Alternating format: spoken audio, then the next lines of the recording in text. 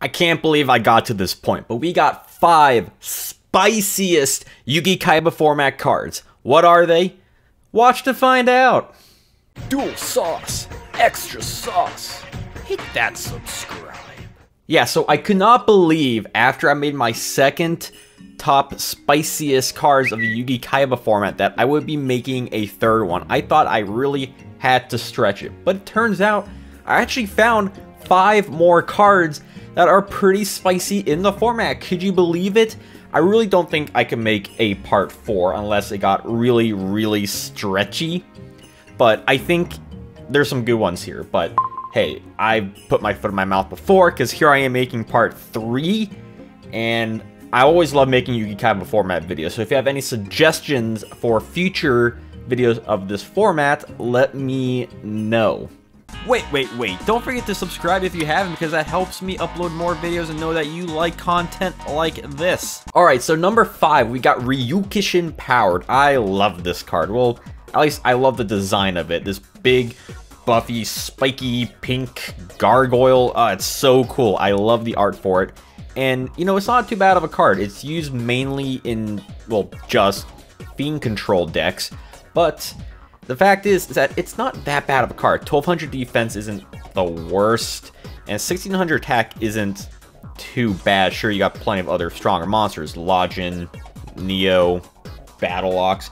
But once you get past that, if you want more of beater cards, just a purest beatdown deck, then Ryukishin Powered fits that bill of that extra monster you really want there.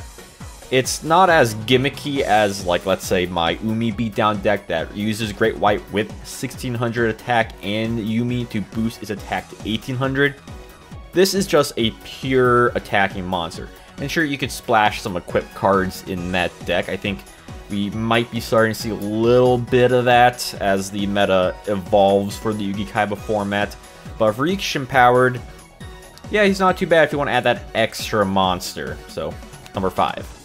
So number 4, we got Forest. I very briefly mentioned field cards in my part 1, but it wasn't an honorable mention or anything, because I feel like they're not as good as some people make them out to be. Cards like Yami just helps both players out, so what's the use of that? Because that's the most of the cards people are running are things like Fiends and Spellcasters. And honestly, I'm kind of surprised that Yu-Gi-Oh!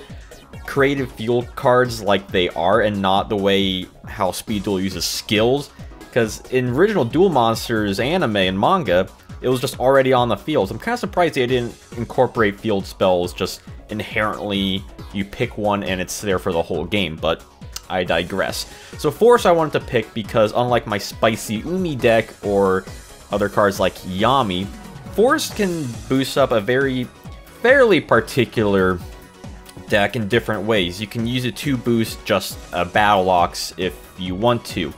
You can use it to boost other monsters, I suppose. You could use Pale Beast, which will boost them up to 1700 attack, which is pretty respectable. You could use also defensive cards in a weird Forest stall deck using cards like Green Phantom Beast, which actually has 1600 defense, which is pretty high. With Forest, it'll increase it to 1800 defense. That's a pretty high defense. Beaver Warrior, for example, increases defense to 1700. Plus, its attack isn't too low, where you could use cards like Forest or Invigoration to boost it even further. Have some weird Forest stall equipped deck. I don't know. But there's a lot of tech you could use with Forest to make it unique. You could not have simply a Force deck. You just kind of splash it in. Maybe I'll maybe, hey, I'll boost my Battle Ox a little bit once I know my opponent got rid of theirs kind of deck. So I think Forest has some utility that could be used in it that could be spicy, like a Forest stall deck. Alright, so number 3, yeah, we got the Stop Defense card. Stop Defense is a card that kind of sees play. It's more of a side deck card than anything. You want to use it against a lot of defensive decks or stall decks, that sort of stuff.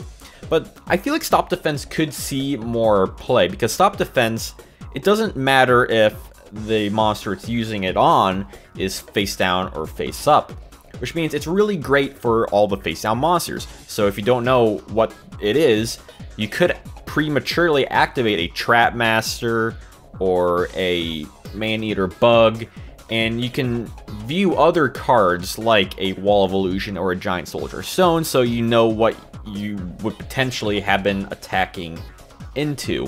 There's a lot of great utility with Stop Defense that I really like, and you rarely see it in the main deck, and it's only really ever used for side deck for a certain type of deck.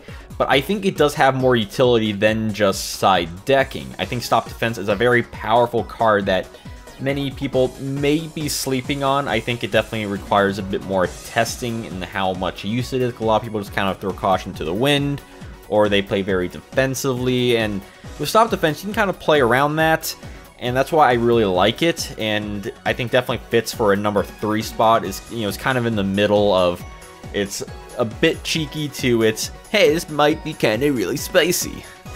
So yeah, Stop Defense. So number 2, we got the Skull Red Bird. I mentioned Skull Red Bird in my Legend of Blue Eyes normal monsters video because it's the strongest monster of that set with 1550 attack. That's great. You don't really see any other monsters around that in this format. Everything else has a very flat attack that you tend to use. With Skull Red Bird, you got 1550 attack, which, sure, yeah, that's 50 points lower than Rikushi Empowered. But the thing with Skull Red Bird is that you can use a lot of cards with it. You can use a card like Mountain, a field spell like Force. The thing with Mountain is that you have more cards you use if you include Skull Red Bird than your opponent would, unless you're playing Dragon decks. But if you use Skull Red Bird with Mountain, then all of a sudden it has 1750 attack, and it can beat over a Battle Ox or a Neo, and that 50 point difference is very powerful.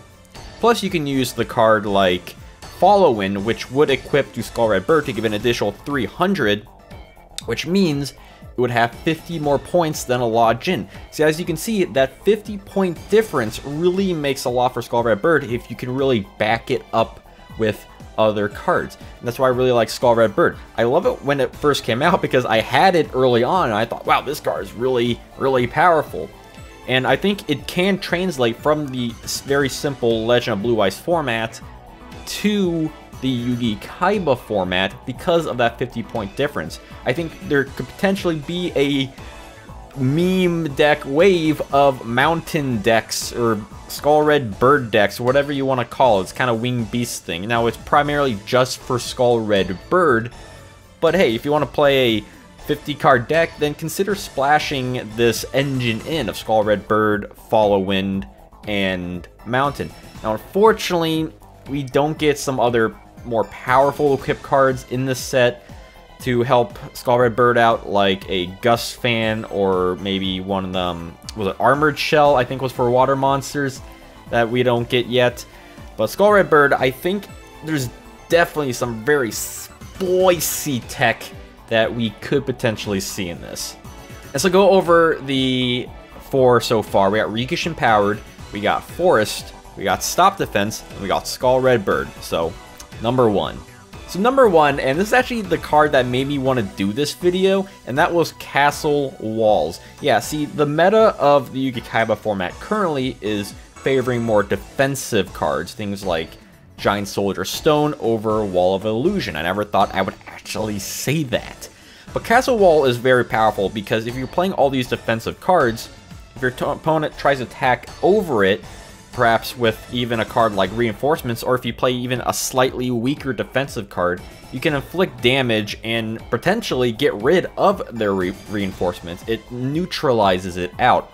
And that's where I really like Castle Walls. I think there's a lot of tech to be had in this, because not only you have another card that you can bait out cards like Trap Master, so it's not the end of the world if your opponent wastes resources to get rid of it, because either way, you're probably getting some sort of value out of it. I never thought I would think about that with Castle Walls. You know, it's like just 500 defense. What does that really do? Sure, it doesn't really change the game state, but there's plenty of cards in the format that don't really advance the game too much. Cards like Wall of Illusion, Hane, cards like that don't really affect the game too heavily. And I think Castle Walls as the meta sort of evolves and you're playing more defensive versus offensive decks, Castle Walls is definitely a card you should not be sleeping on, because it is the spiciest of the spicy cards of this part 3 video, and definitely why I have it as here on number 1. So let me know what you think about the spiciest Yugi Kaiba format cards part 3. Do you think I should make a part 4? Can I make a part 4, or should I just move on to something else in Yugi Kaiba format that you would like to suggest to me? Let me know in the comments below or on Twitter at the Janjo Zone, and also my Discord at the Launch Base. And I also want to thank a lot of the other Yu-Gi-Oh! Discords, like the Yugi Kaiba Land Discord and the Yu-Gi-Oh! Legacy Discord, for helping me sort of form my thoughts and a lot of my choices for this stuff. So of course, until then, have a wonderful day.